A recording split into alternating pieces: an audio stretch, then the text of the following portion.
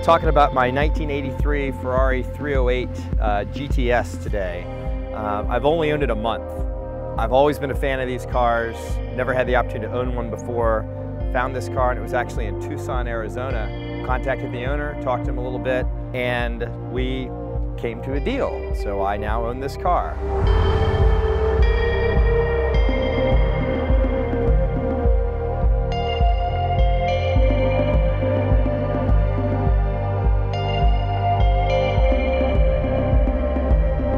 It's one of the only cars I've ever bought that was better than I thought it was going to be. And I was really, really surprised. The more I've driven it and been around it, the more I love this thing.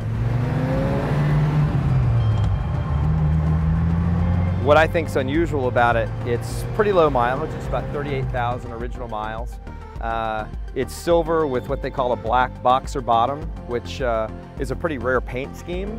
And I can actually prove that this is the original color because I have all the paperwork back to the original window sticker, which is really cool.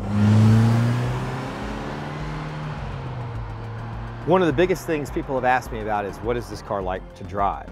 And that's really my favorite question to answer because it's my first Ferrari. I really didn't know what it was going to drive like until I've been playing around with it for the past week. I've got a Sunbeam Tiger and a Jaguar E-Type at home, and to compare it to those, it's so radically different.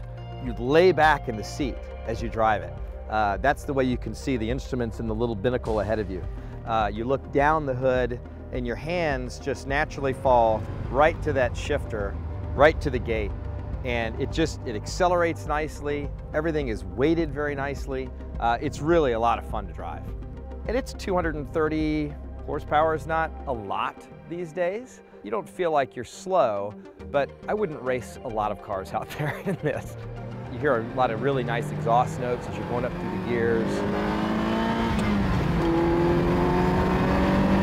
Corners, you can just turn a corner in it. It's absolutely flat, yoink, like a go-kart. It just feels really solid. It's got nice wide tires on it.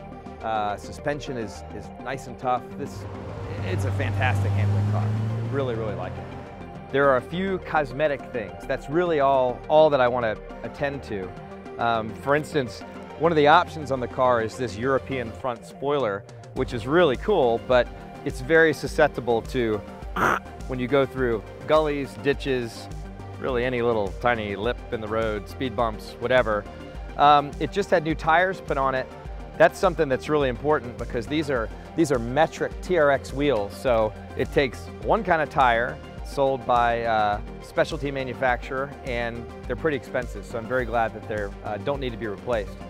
One of the things, according to some Ferrari experts that have looked at the car this week, that I may want to research a little further is the taillights on the back of the car could very well be opposite from a lot of other 308s of this era that they've seen.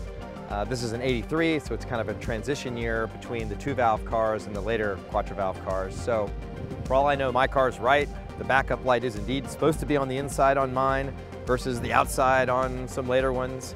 I don't know. I'm going to research it and have a little fun with that. One of the things that really drew me to this particular 308 was that the original owner had it in California and then moved it here to Arizona with him when he retired. So it's got all its original body panels, there's zero rust in it, and that's really important in an 83, which didn't galvanize the panels yet. So I couldn't be more happy with the condition of it. It's a real keeper.